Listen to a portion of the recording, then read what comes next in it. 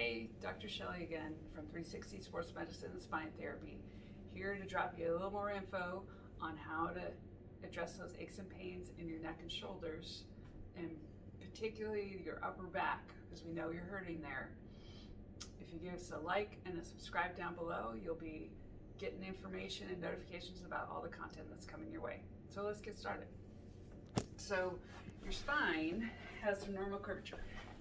So normal curve is an anterior curve in the neck and low back, and then a posterior curve in the mid back.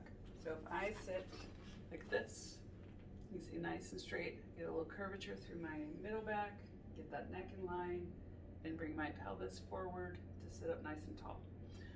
We all know everybody's sitting and hurting these days, working in not ideal situations. So I wanted to drop you some tips on what you can do at home that will help with some of those aches and pains. So I have next to me kind of a variety of handy tools. So these are readily available on the internet. We love Rock Tape. They sell some of our favorite ones. But anywhere that you can get some good, nice soft balls is helpful to get some of these pains under control. So first is this biggest kind of squishy ball.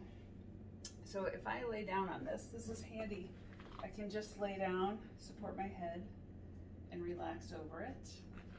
That lets me kind of open up that chest after I've been working on focus all day or sitting at my desk doing mind-numbing paperwork. I'd rather work with you folks. But this one feels nice, especially if you have a lot of aches and pains. This is really comfortable. But when you have those specific trigger points, those are real sore spots in places where you have inflammation and tissue, not necessarily tissue damage, but some tissue dysfunction happening. So those are the places you hit where you get a little lump, it's extra sore. That's where one of these two things can be real helpful. So this one is a fixed peanut, we call it, and then this one actually opens up a little bit. So they're both handy. I'm going to show this one first. So if I get this on my lower thoracic spine, so your thoracic spine is where your ribs hit. So it's pretty stiff, and a lot of times we see people run into trouble because their thoracic spine is so stiff that the problem goes down to the low back or up to the neck. So keeping that thoracic spine mobile helps with your shoulders, helps with your neck, helps with your low back. So just kind of moving, taking a little deep breath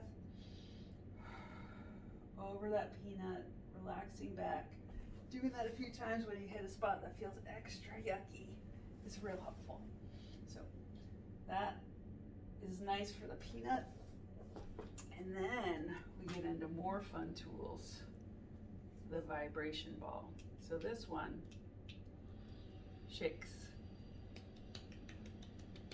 So when the shaking, the vibration is extra helpful when you have something that feels real hot. Just hang on there. That's a good spot right there. Just hang on there and it will settle that down.